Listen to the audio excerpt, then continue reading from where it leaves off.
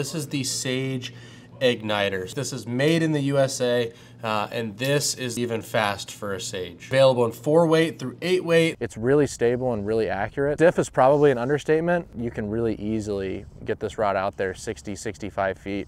One of the other attributes to this rod that's really nice is you can have 30 feet of line out and you can pick it up off the water, no problem. I will say this about the rod. Feel is important, and that is something that this rod does lack a little bit. For more delicate presentations or really short shots, it's not super easy to get this rod to bend, and it's also not super easy to get the fly to land super soft.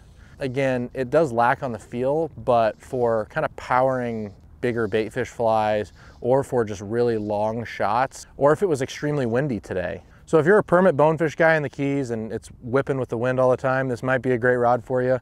If you're not, this probably isn't going to be the great rod for you to have as your single setup.